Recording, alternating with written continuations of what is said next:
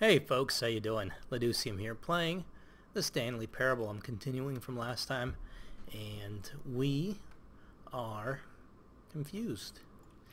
No! I was afraid I'd have to start over again. Also, Mondays. Am I right? So, where are we going?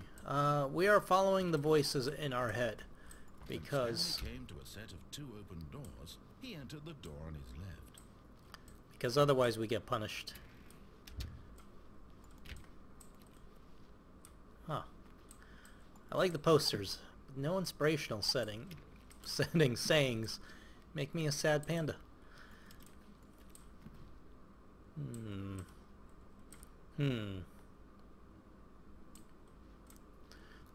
Hoping to see something. Yet there was not a single person here either. Feeling a wave of disbelief, Stanley decided to go up to his boss's office, hoping he might find an answer there. I see, group 44X, 43X, so it's all the employees' ideas plus development. What to do about 432? Oh, 432. You're a wily bastard. Legal. It's underlined. Office efficiency. Employee numbers. Interesting. Unfinished agenda items. Right next day's agenda. Reflect. I've seriously had meetings like this. It's sad. Anyways, we're gonna move on. Eventually, I want to actually read through all this stuff because it's kind of funny to me. But I also do want to see the game. No, not you, broom closet. I know you, trying to trick me with your ways. Stanley walked upstairs to his boss's office. Okie dokie. Nope.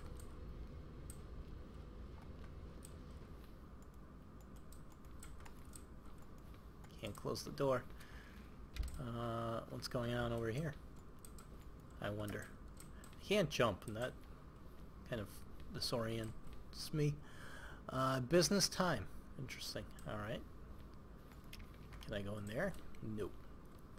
Can I go in here and take an executive poop?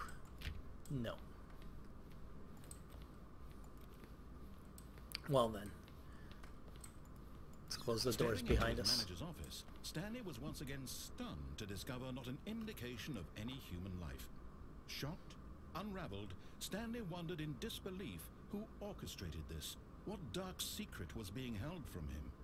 What he could not have known was that the keypad behind the boss's desk guarded the terrible truth that his boss had been keeping from him. And so the boss had assigned it an extra secret PIN number, 2845. But of course, Stanley couldn't possibly have known this. So, 2845. Gotta remember that. There is a security camera up there. I like how the boss's ceiling is like 30 feet tall. So, I imagine... just sat around twiddling his thumbs. I imagine our boss must be 30 feet tall. He could never possibly know that the combination 2845. was 2845. Where the hell is this keypad? I don't see it. Am I blind? Oh. There we go. 2845. I got your voice in my head. Yet incredibly, by simply pushing random buttons on the keypad, Stanley happened to input the correct code by sheer luck. I wonder if I put in the wrong code, what He happens? stepped into the newly opened passageway. Looks like I'm gonna have to play this at least one more time, if not several more times. Oh, interesting. There we go. Hey. Our boss is ginormous. And there is the curtain has been lifted. Nothing to see. Alright. Okay. I'm glad we have ventilation up in this thing. I'd be worried otherwise. Alright, let's do this thing. Alright, let's not do this thing. Let's click on other things. Nope. I'm back, bitches. Anything in here?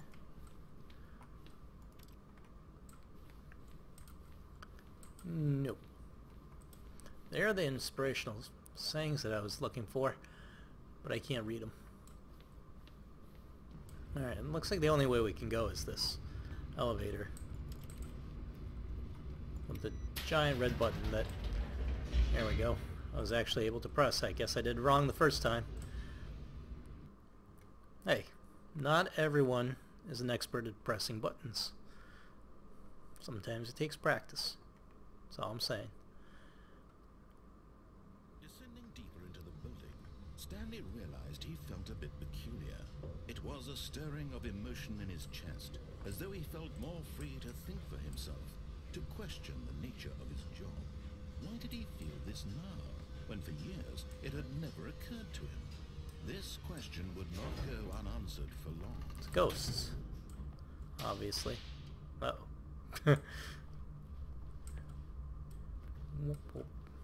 This kind of reminds me of Portal. Stanley walked straight ahead through the large door that read Mind Control Facility. You don't know me.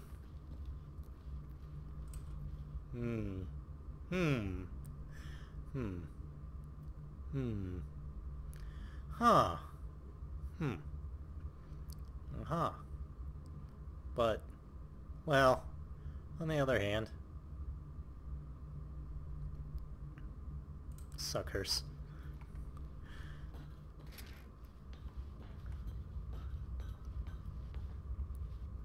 Give me that light bulb. The lights were on an enormous room packed with television screens. What horrible secret did this place hold? Stanley thought to himself.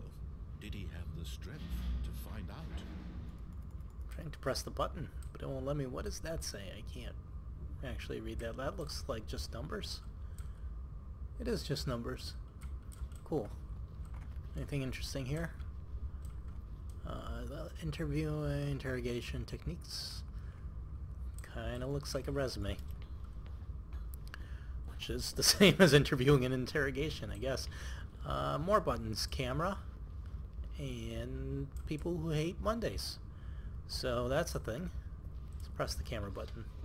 Now Sweet. jumped to life. Their Fired? traces revealed. No! Each bore the number of an employee in the building. Which one were we? Stanley's 427? coworkers. The lives of so many individuals reduced to images on a screen. And Stanley, one of them, eternally monitored in this place where freedom meant nothing. So...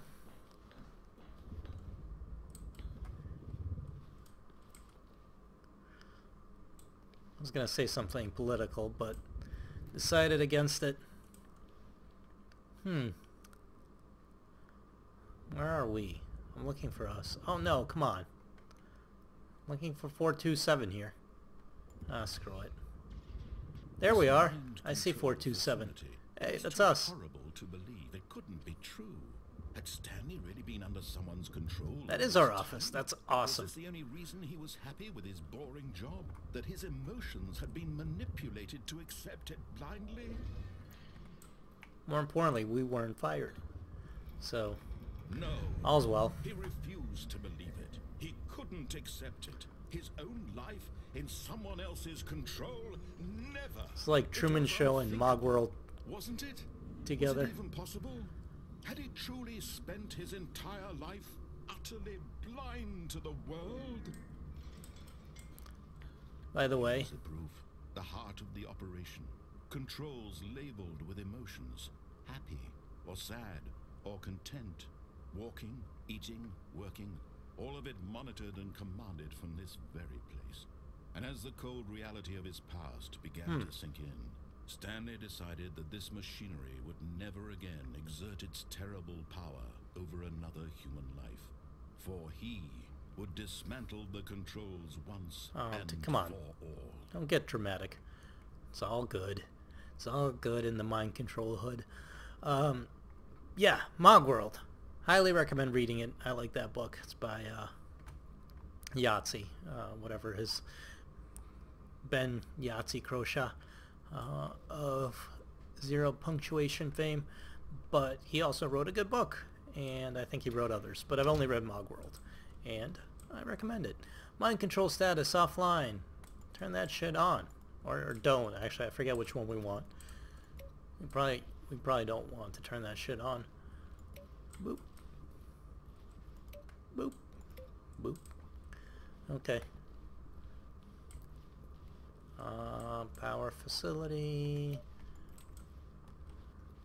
It looks like Adult Swim console disabled. Doesn't that look like the Adult Swim logo? What are you trying to say, Stanley Parable? What are you getting at? Is this somewhere where we want to be? So hypnotized. So hypnotized. Wait. What am I doing? I have things to do. Places to be.